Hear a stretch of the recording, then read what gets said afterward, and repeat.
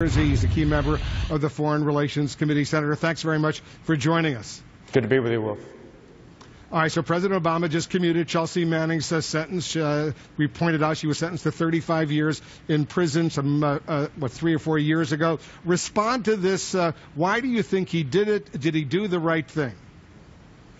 Well, I don't know why he did it, and so I'll look forward to hearing his reasoning because I just heard about it. But the reality is I have serious concerns about equivocating sentences when national security is at stake. What happened here is that literally hundreds of thousands of documents were released. It put national security at risk. It put individual operatives at risk.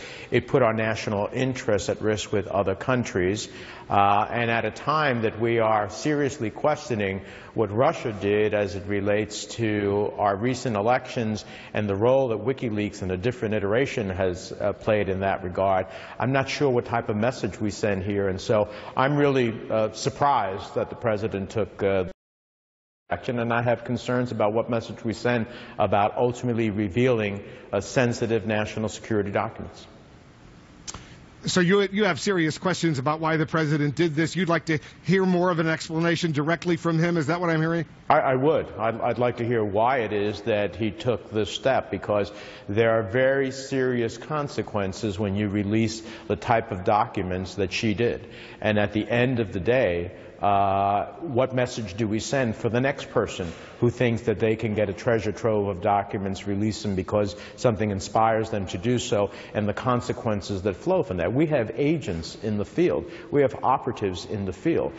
We have security situations set up across the world, both through our military and non-military entities. We have interest in terms of our advocacy in countries abroad, which was also revealed here. So at the end of the day, there was enormous damage done.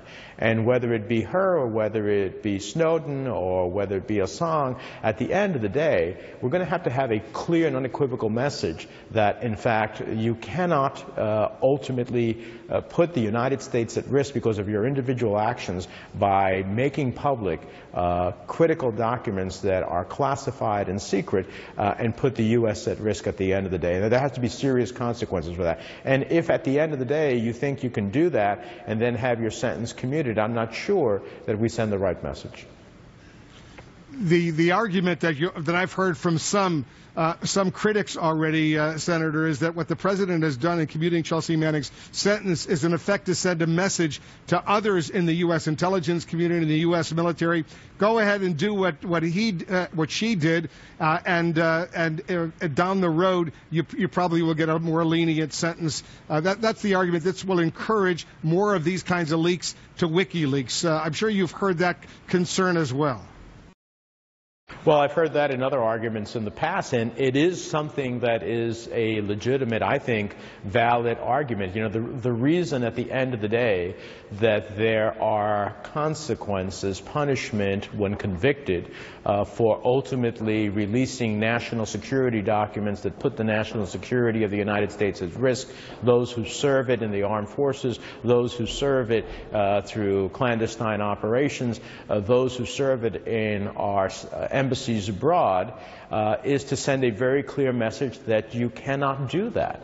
And whatever calling you think you're answering, I think there has to be a severe consequence. Now, if in fact people believe that you can do that and at the end of the day have your sentence commuted or maybe walk away without that consequence, I think that is a real risk at the end of the day and a legitimate public policy issue. Senator, I need you to stand by because we have more questions for you. But first, I want to get back to our